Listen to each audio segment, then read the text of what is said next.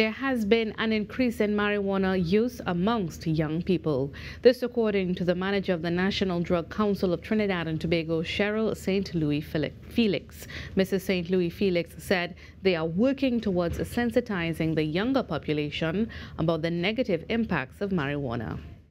Over the last few years, we have seen an increase in seizures of the synthetic drugs. And it's not just here, it's global as well, because even in the international arena, you're hearing and you're getting the reports of the increase in the observation seizures of that particular item. So we know Trinidad, of course, because of its geographical location, there's some things that we have to be aware of. Mrs. St. Louis Felix said, as it stands, efforts are being made through the school system to deter young people from using marijuana. NADA, which is under the Ministry of Health, has been embarking on that.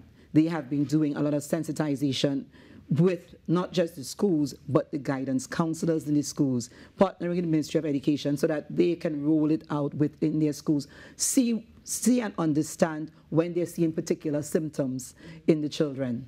You know, so it's a whole multifaceted approach that is required for us to be able to address the issues and to do prevention for Trinidad and Tobago and by wider the region as well.